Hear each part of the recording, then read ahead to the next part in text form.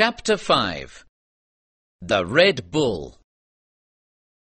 The following day, the old ladies' group, which now included Kim and the llama, arrived early at the next resting place.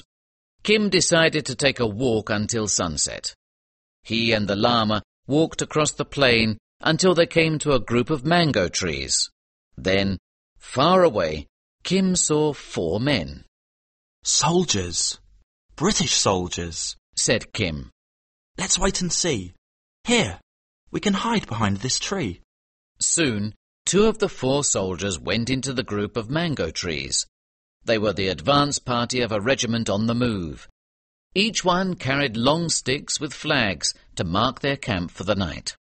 "Here, I imagine, will be the officers' tents," said one of the soldiers, and pushed a stick with a flag into the ground. Kim stared. The 2 soldiers walked away into the afternoon sunshine. "Look, Holy One!" shouted Kim. "Look! It's my sign! The Red Bull on a green field! And just like my father said, 2 men came to prepare the way." He pointed to the flag. It was just an ordinary flag to mark camp for the regiment. But this regiment, called the Mavericks, had put their special sign on it. The great Red Bull on a background of green. Soon there were men everywhere. They set up tents on the plain and under the mango trees. Then a group of servants came, and all around them a little town appeared as they watched. "Now, let's go back to the resting place. After we have eaten, we will come again," said Kim. As soon as dinner was finished, he and the llama went back to the mango trees.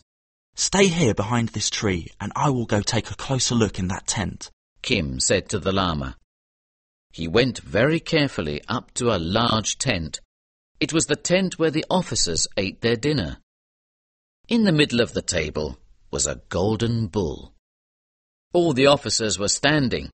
Each one held a glass in his hand and then said some words together. Kim did not understand that the bull was only the symbol of the regiment. He thought it was some kind of god. After the drink, one of the men, the Reverend Arthur Bennett, decided to leave and go back to his tent to sleep. As he walked out, he fell over Kim, who was lying on his stomach. "Oh, a boy," he said, and he grabbed Kim. "Are you a thief? Do you know what we do to thieves?" "I am not a thief," cried Kim in English, but Bennett took him to his tent. When they arrived in Bennett's tent, Kim saw his chance to escape and started to run away. But Bennett grabbed him again, but this time he grabbed a little cloth bag. Its string broke, and Bennett held it in his hand. "Oh, please give that back to me," cried Kim in English. "I did not steal. That is my charm. Oh, please give it back to me." Bennett did not listen to Kim. Instead, he called for his colleague, Father Victor. "I want your advice," said Bennett. "I caught this boy.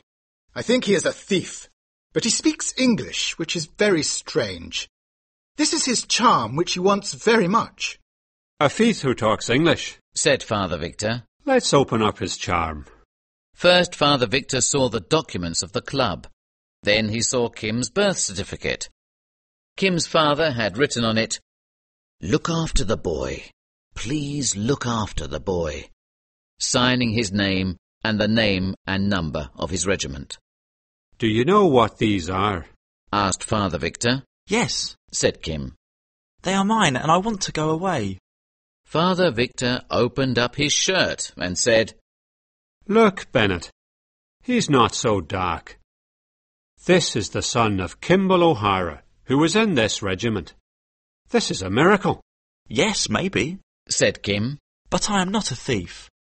My father told me to look for a red bull on a green field, and then 900 devils and a colonel will look after me. So when I saw a room full of sahibs praying to a bull, I knew I was in the right place. The holy man agrees with me. He's outside. I am his disciple." "Sahibs praying to a bull? Disciple of a holy man? Is the boy mad?" said Bennett. "This is certainly O'Hara's boy," said Father Victor. "Let's talk to this holy man." Bennett and Kim went to bring back the llama, who came into the tent with dignity. The Lama explained his search to the two men, and Kim explained what he had discovered to the Lama. He, Kim, was actually a Sahib, and his father had been a member of this regiment. Then Father Victor explained that Kim must stay with them and go to school. This interested the Lama greatly. Do they give or sell learning among the Sahibs? Ask them, said the Lama, and Kim interpreted. They say that you pay the teacher, but the regiment will give that money. Why talk about this? I will escape tomorrow. Kim said to the Lama in Hindustani. But the Lama ignored Kim's talk about escaping.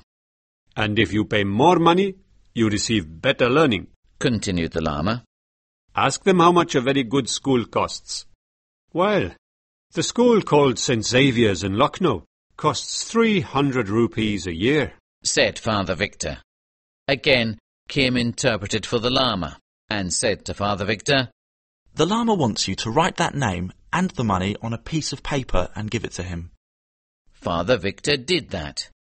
The Lama got up suddenly. Now I am going to continue my search, he said, and left the tent. Bennett said, Now we will take you to the town of Sanawar, where you will live and go to school. You are not going to Sanawar. You are going to war, answered Kim. I don't think so. You are confused. This is an army, yes, but there is no war now, responded Bennett. Yes, there is, continued Kim, because he wanted to impress these Sahibs. When you arrive at Ambala, you will be sent to war with 8,000 men. Incredible, said Father Victor.